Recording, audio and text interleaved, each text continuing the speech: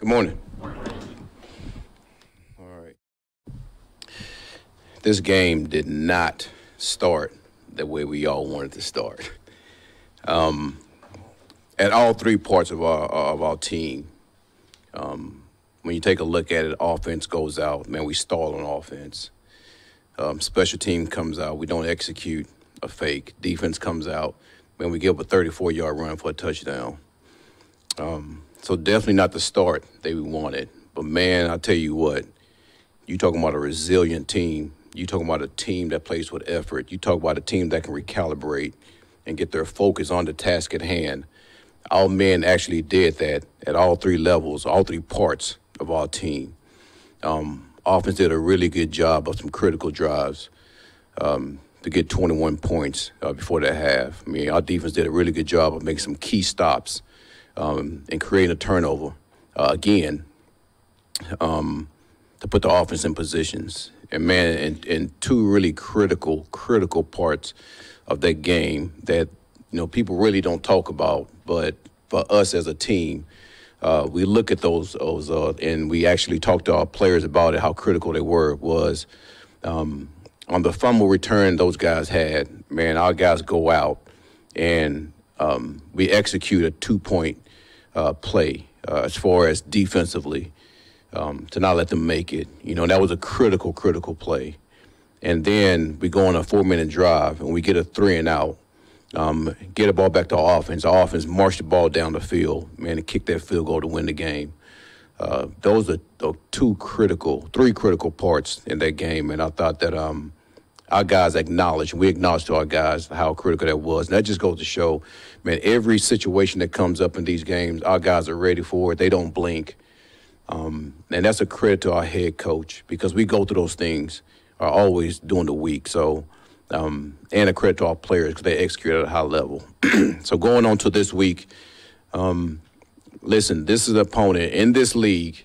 Records doesn't matter. You can get your kicked at any given time. And we understand that because we were in Tennessee's shoes before. We were that team that we were out for blood every week. I know this team feels the same way. Listen, they have names, they have players, they have high draft picks that want to come out and establish dominance. But we have to do a really good job of just understanding what the task is at hand. Records doesn't matter. We just have an opponent in front of us that we got to beat to get onto the next level that we want to get to, and our guys understand that. So that's our mindset. We look forward to the challenge. It's going to be a challenge, and we're going to have a good week of practice and be ready for it. You have 2-point play. When they motioned kind of to that bunch on the left side, you saw Branch and TA kind of communicate it and signal to each other. Is that just kind of an example of kind of how those young guys are settling in, starting to communicate and really making plays at crucial points? Well, when you really dive into that play, it was actually more than that because Kirby was part of it too. If you saw him getting ready to move, because offensive teams are doing this a lot. Kansas City did it twice in their Super Bowl wins as far as these quick motions. And you just have one guy on them. We usually have two guys so we can have anchor points on both sides. So Kirby was involved in it also. But for all three of those guys to have the mentality and the understanding of what we're trying to create and to be able to pass things off, it does show the growth of those players. And here's the scary part about it is, man, they still have a long way to go. And they're working at it every day. So I'm excited about the go forward with those guys. Again, they know they still have work to do, but, you're proud of the fact that they can communicate at a high level and quickly to be able to get a job done.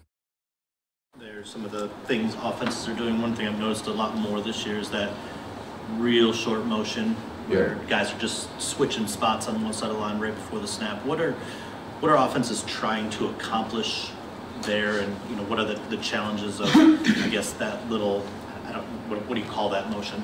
Well, listen, everybody has their own reasons why. Sometimes you get man zone tail. Sometimes you're starting to get spacing throughout the defense. Sometimes you're trying to get matchups. So I can't tell you exactly why each team do it, but I know the mindset of why teams do it, and those three things are part of it. So we just have to do a good job of understanding where we're at, where our man is, especially if you're in man coverage. In zones, understanding, man, they're creating space, then we make sure we got to condense that space as much as possible.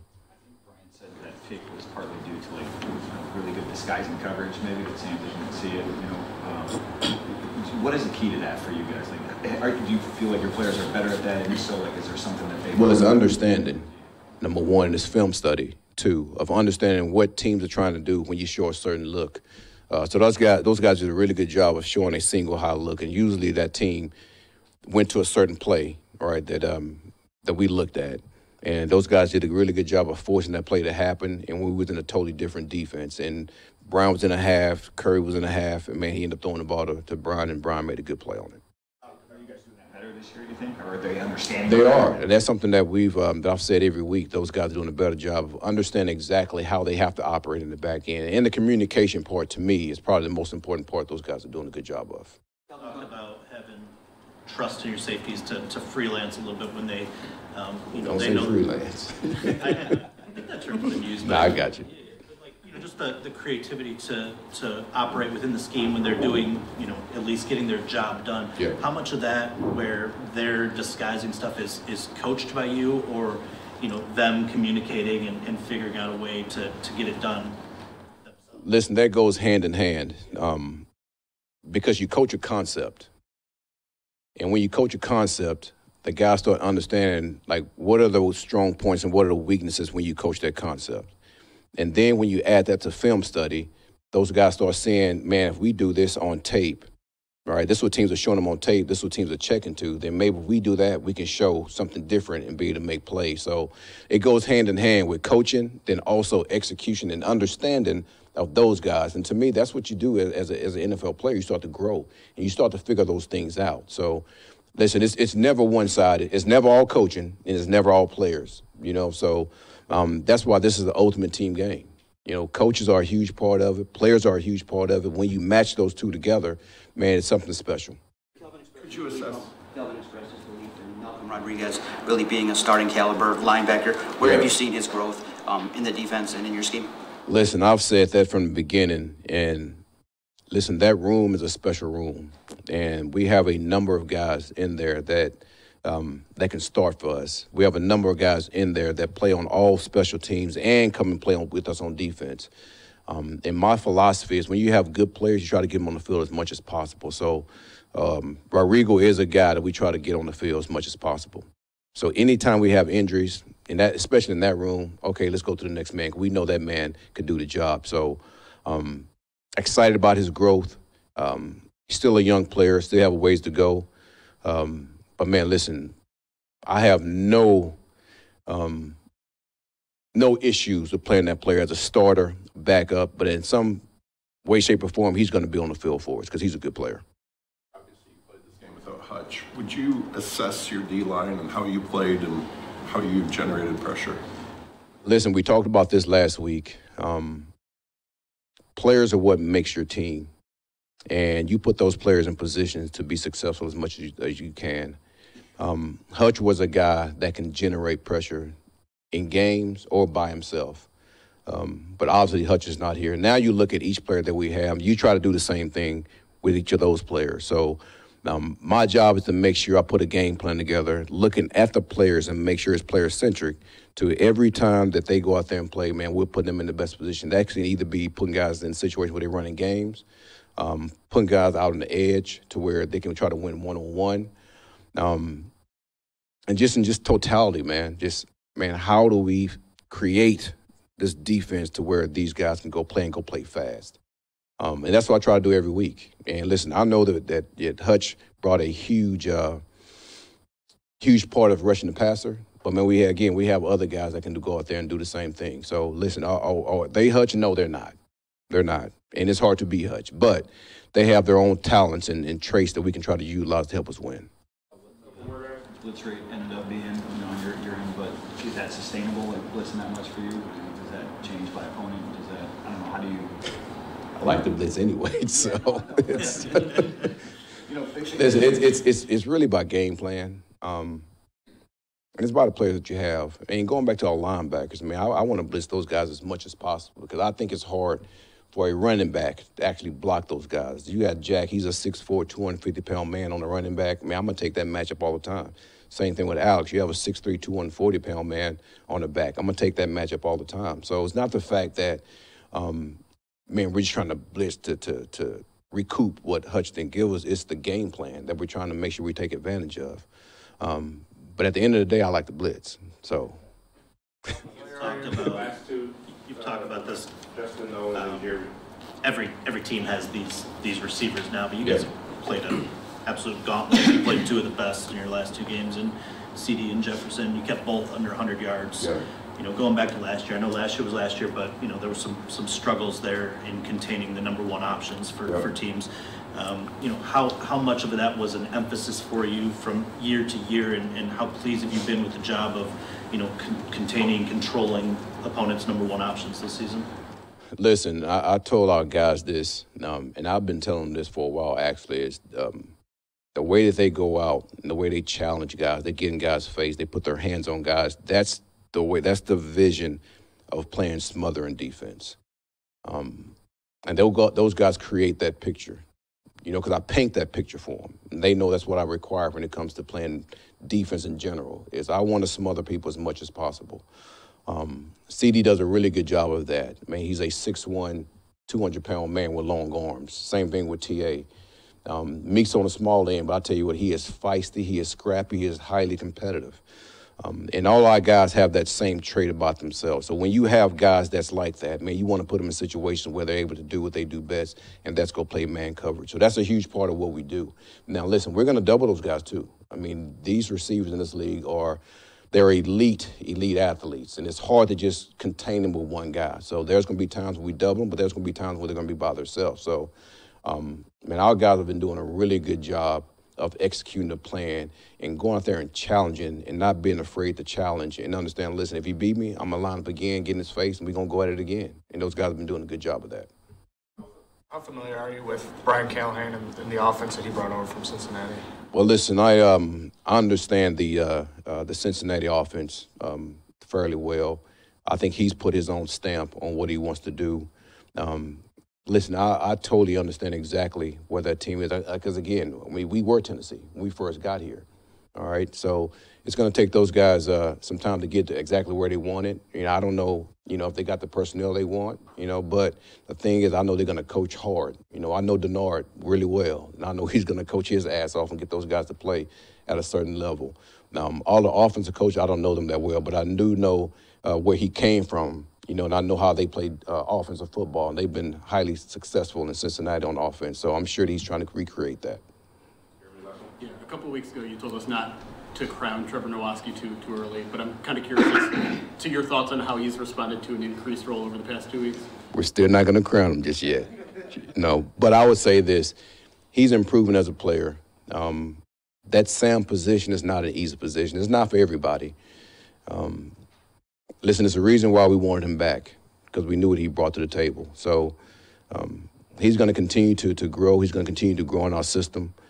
And I like what he's doing for us. And, again, listen, we're going to try to put as much on his plate as he can handle, but we're not going to overwhelm the player because he is a young player still. But he's doing some good things. He's 2 for 2 as far as sacks, right? That's why you want to make him Lawrence Taylor, I know. But it's all good. It's all good.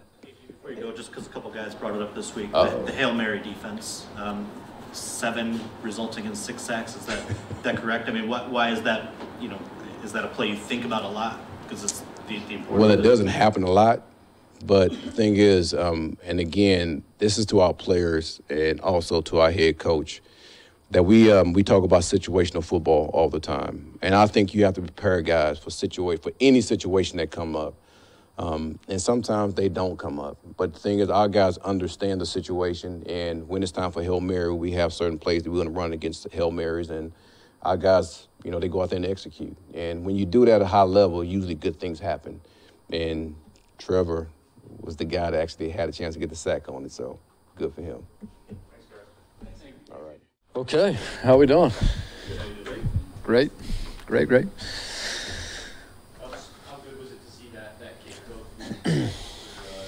Jake, and for him to get, NFC Special Teams Player of the Week and the recognition and everything that comes with that. Yeah, it's awesome. I mean, it's really great for all those guys. I think when you get into coaching, or at least certainly the longer I've been in it, the more really you do it to watch stuff like that happen to the players that you coach, man. You want to see them have success.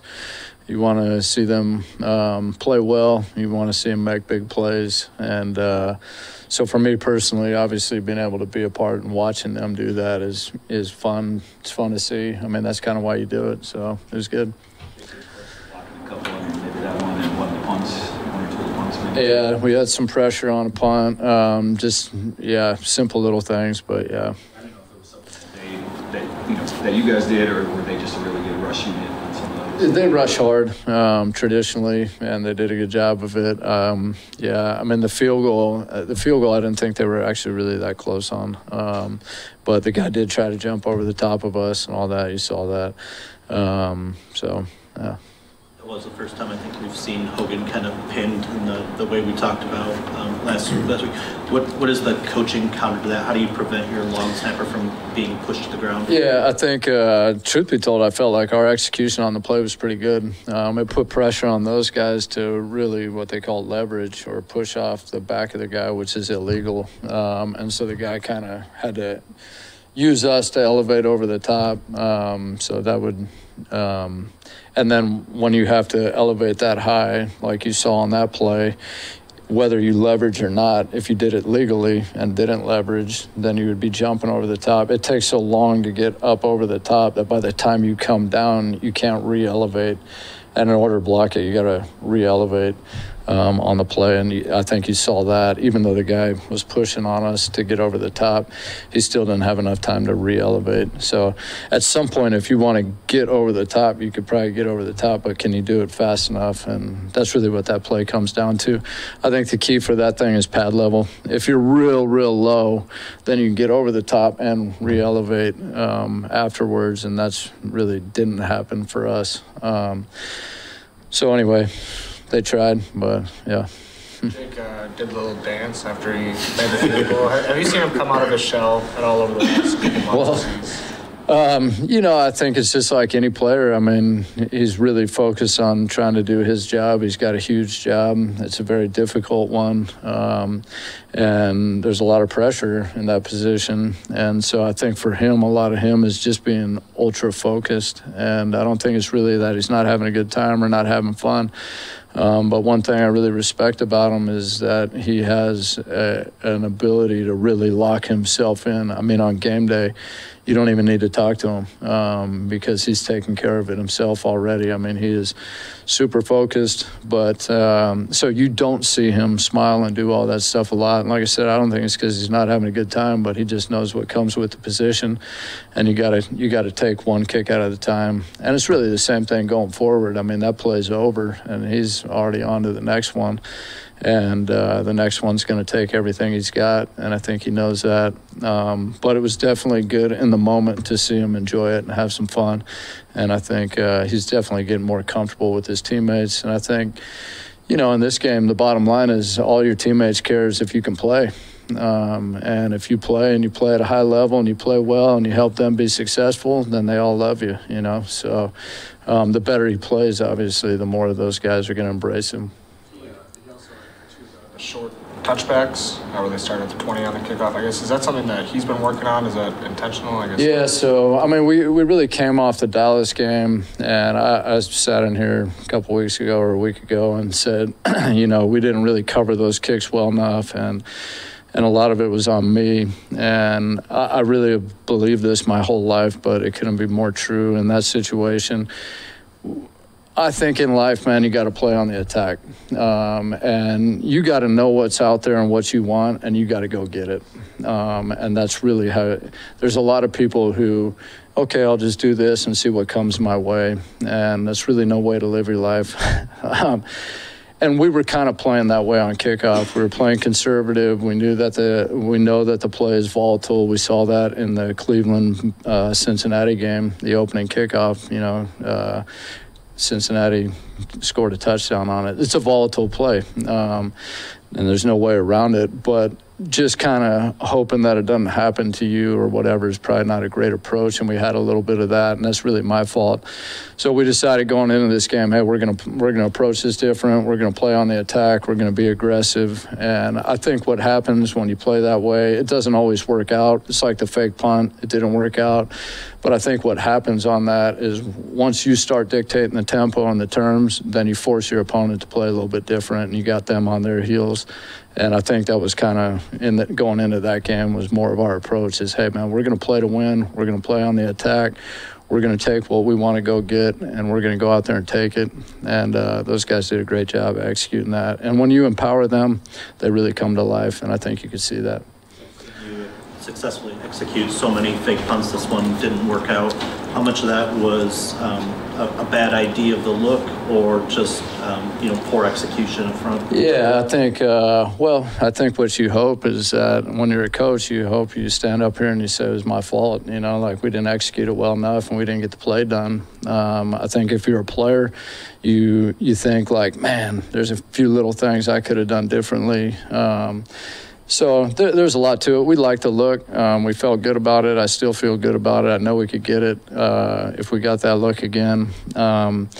I think the hardest thing on the play is you don't know exactly what look you're going to get necessarily, and it could be just a little bit different. And if it's a little bit different, you may block it just a little bit different. And there's a lot of that stuff that goes on the fly, and we've been really good about, still getting it done no matter what we've gotten, even if it wasn't exactly the way we practice it.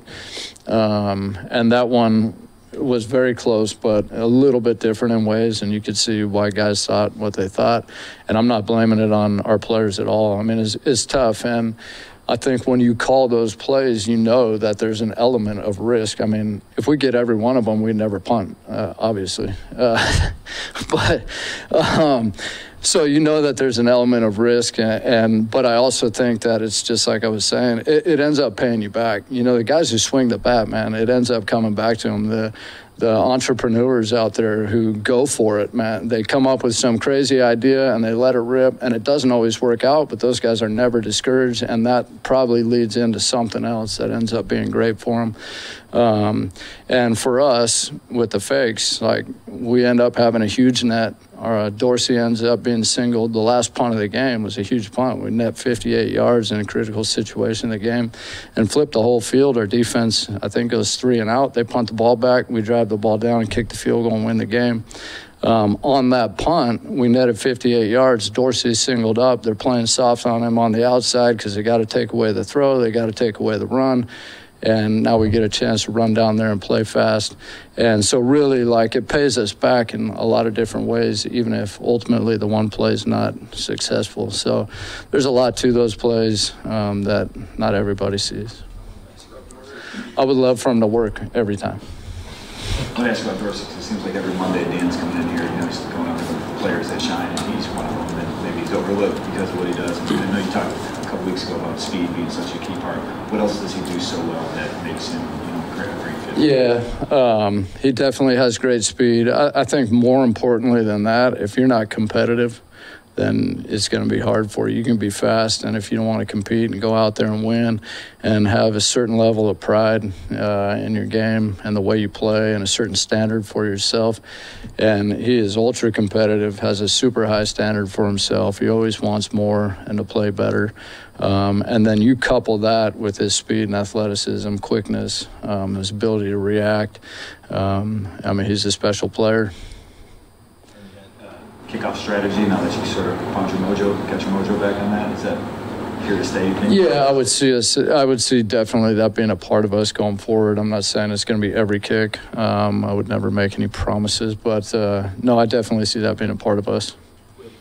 To your point earlier, you asked 4 weeks ago something about, you're going to have to play outdoors anyway. We're going to have to cover some at some point anyway. You know what I mean? So. With base game, it was 44 yards. There was a couple of knees taken before that. Was there something specific about that range that you were comfortable as opposed to, run another offensive play, trying to get it closer? Well, I would say in general terms, you will hear me always say, and Coach Campbell will always hear me say, closer is always better than further away. And I say that only because the odds go up the closer you are, and the odds go down the further back you are. So in general terms, closer is always better. I felt very comfortable with where we were on the field. I mean, obviously, Jake's got plenty of leg for that. And the truth is, sometimes he's better from further than he is tighter. It's a little bit straighter kick. There's a little bit less aiming. The closer you get up, if you're on a hash, the closer you get up to the uprights, the more of an angle is on the kick. So it's a little bit straighter from further back. And he's got a big leg, so it kind of allows him just to swing straight through the ball a little bit. So anyway, the truth is he's, just as good for the most part from a little bit further back up to some point. A lot of these kickers fall off where when I first got in this business, it was like the mid-40s. Well, now it's like upper 40s or 50, where they're starting to fall off. But the number their percentage kind of just slowly decreases in more of a linear fashion. And then the further up you get, the steeper it drops off. So anyway, I felt great with them. I wasn't worried about a couple yards. Coach asked me about the hash, right or left. That didn't matter to me. So we felt really good about it. Thank you. Okay, man. Hello. All right. Listen, it was a great game last week, man. We found out a lot about our guys getting down like we did, 10-0 early in that game, and didn't start the way we wanted to. 3 and outs, not the formula for success for us, but guys stuck with it. We really just shot ourselves in the foot there early on, whether it was penalties or sacks. And but once we started rolling, I mean, you could see where they executed the plan really well, and they were playing hard for each other, just like we do each and every week. So that was fun to see. Some guys played probably the best ball of their season so far. Frank's one of those guys. Jameer certainly had a big game for us. Thought Leaf came through for us in one of those drives where he made several big plays to extend the drive for us on third down in particular. And so awesome to see some guys step up. Hard environment to play in. I mean, I think Jared and Frank both said that was one of the loudest games that they've ever been a part of. So communication was a major issue, and we got to be cleaner in terms of the penalties. We can't allow that to be a crutch moving forward. And great week this week in terms of the challenge. Tennessee is a very good defense. I think Coach already alluded to might be the best we've seen all year. Maybe not as challenging from a schematic standpoint, but personnel-wise, these guys are across the board at each level sound. They are violent. They're physical. They finish. And when you see a team that plays as much too high as they do and yet still be able to shut down every run game that they face, we already know that we have our work cut out for us. So I'll open up from there. Dan and Jared have kind of downplayed this 4-game stretch that he's having, but the numbers speak for themselves. I mean, he's doing things that no quarterback in this league have ever done in terms of passer rating, completion percentage over 4 games. Can you maybe contextualize it in how he's executing your offense to this degree? Yeah, it's our offense. I mean, that's been from day one. He has been involved with this. It's been a collaborative effort with him and the rest of the coaching staff, and I think he's taken a lot of ownership. We make a big deal each and every week why each play is in, what the premier look is. If we don't get that look, what we need to do with the football. And then I think the weapons around us right now are really just they're opening up the entire field. So we've hit some big plays over the top, and guys have backed off. And so Jared's been very good at staying consistent to if they get depth, let's check it down. And then the guys underneath are explosive runners after the catch. So whether it's Saint, whether it's our backs, those guys have on checkdowns gotten explosive plays almost each and every week. So he has just stayed true to what the play calls for, and we've been able to find open receivers, and it's been a good thing so far. None of us are surprised. I mean, he's put stretches of this together in training camp, and so we probably didn't start the season quite as hot as we wanted to, but this is really what we expected going into the year. Do you feel used to Saint just producing, right? It's just become a custom, but I think he's 11 yards short of 4,000. I think that'll give him 350 catches, 4,000 yards, and 25 touchdowns in his first 4 seasons. I think there's only 4 guys in the league that have ever done that.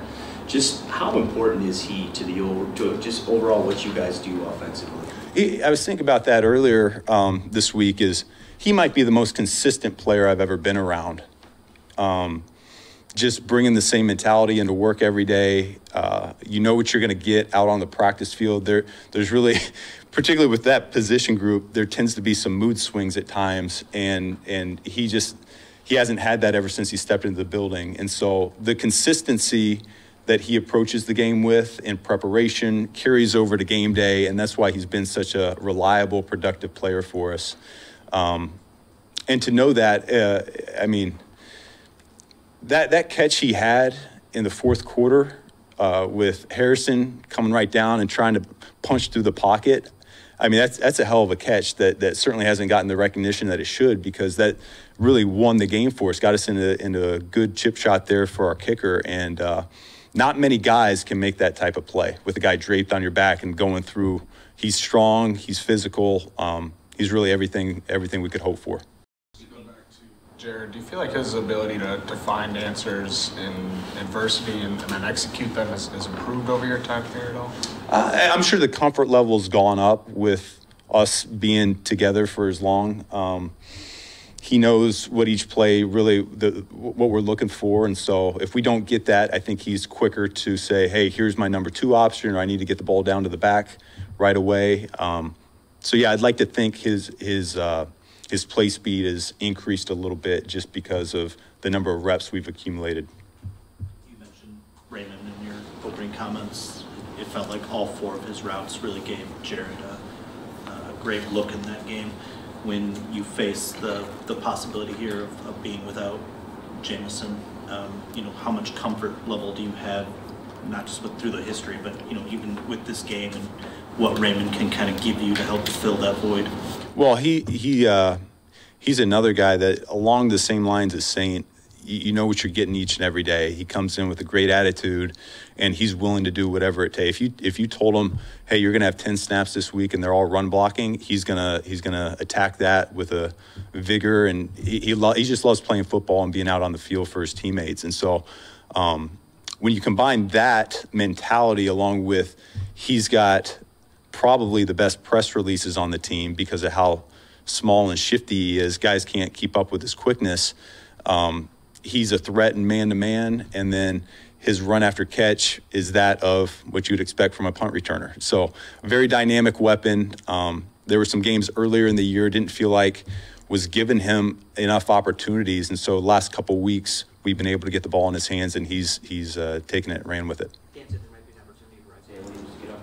What have you seen in terms of his progression throughout practice? Man, that's the fun part, I think, when you're coaching, is seeing – yeah, you're tuned into the opponent at hand and what the starters and everything that they have going on, but you have fun when the defense is in their preparation and you're just watching our scout team. And he's been the guy that pops every week on scout team. And I know he's won Scout Team Player of the Week several times for Coach Glenn and the defensive staff. And so you see it. You see what you saw in the preseason with the speed, the explosion, and now it's just carrying over, and you're seeing it day in and day out. And so the trust level's certainly going up.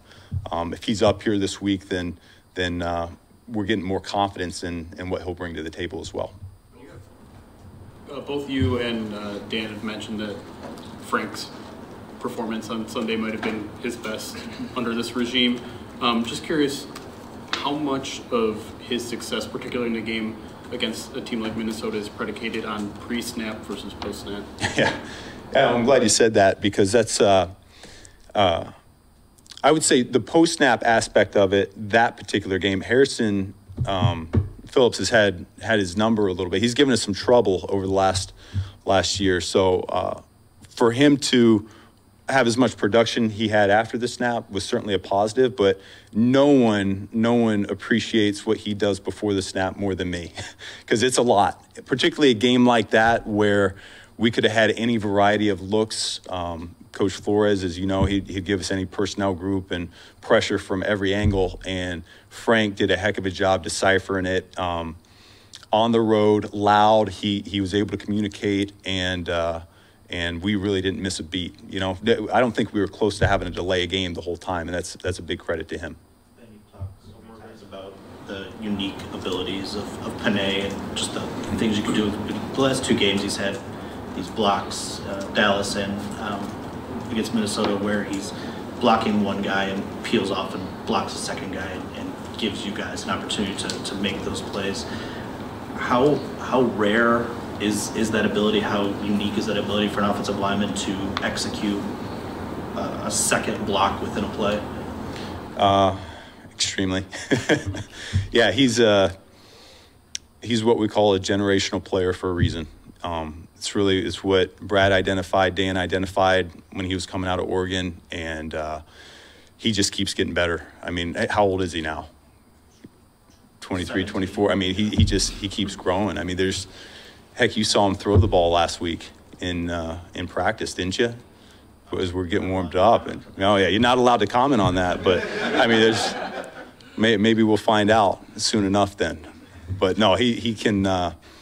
There's really nothing he can't do. There's really nothing he can't do. Just to keep it on the O-line, then you had Coyote step up. Obviously, there was a couple weeks ago where Frank missed and you had to move Graham to center. So how valuable is it to have those 2 guards who really can just play anywhere on that interior, kind of plug and play a little bit? Yeah, no, I think Coach Fraley preaches it from the springtime to training camp. Those guys know over the course of the last 2.5 years since I've been coordinating, it doesn't matter if you're in the top 5 to start the year. If you're active anywhere from lineman 6 to 9, chances are you're going to see some time. And so they prepare for it. We got guys working both sides all the time, constantly. So they should be comfortable with it at this point. And the way Hank trains those guys, I don't think that they bat an eye when their number's called. Yeah. Thank you.